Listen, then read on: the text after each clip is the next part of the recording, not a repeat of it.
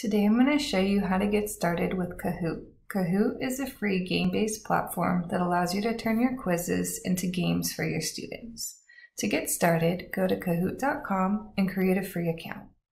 Once you've created your free account, you're ready to start creating your first Kahoot. To do so, click Create at the top right-hand corner. I'm going to start with a blank template. The blank template is good if you already have a quiz in mind, and then you can start creating from scratch.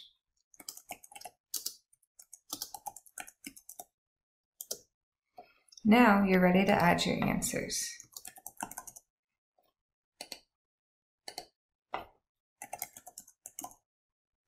Once you've actually entered the correct answer, be sure to click Correct Answer.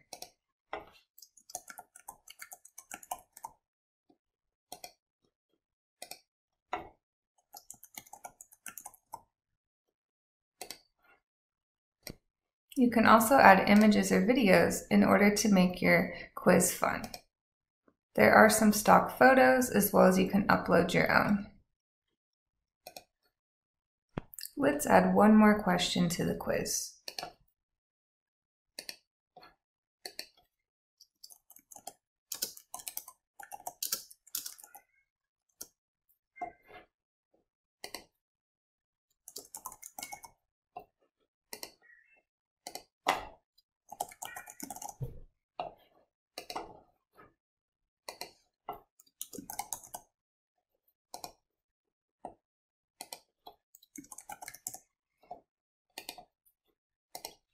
Okay, once you're happy with your quiz, go ahead and click Done. Give it a title.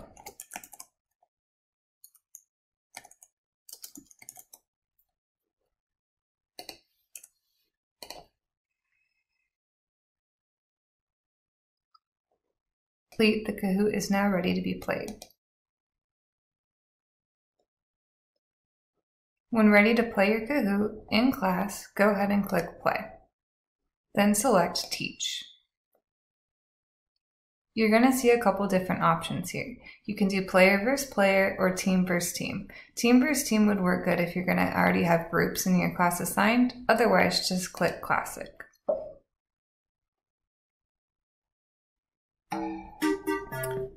Here's what your students will see. Now, in order for the students to go ahead and play, they need to go to kahoot.com on their phone. I have now accessed Kahoot on my phone to give you an example of what it will look like.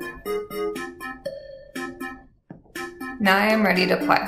Once all your players have entered, please go ahead and click Start.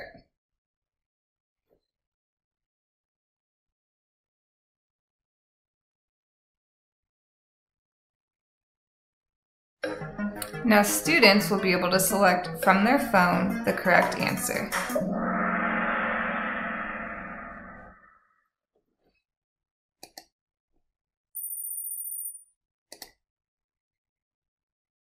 This one I'm going to select Wrong on purpose.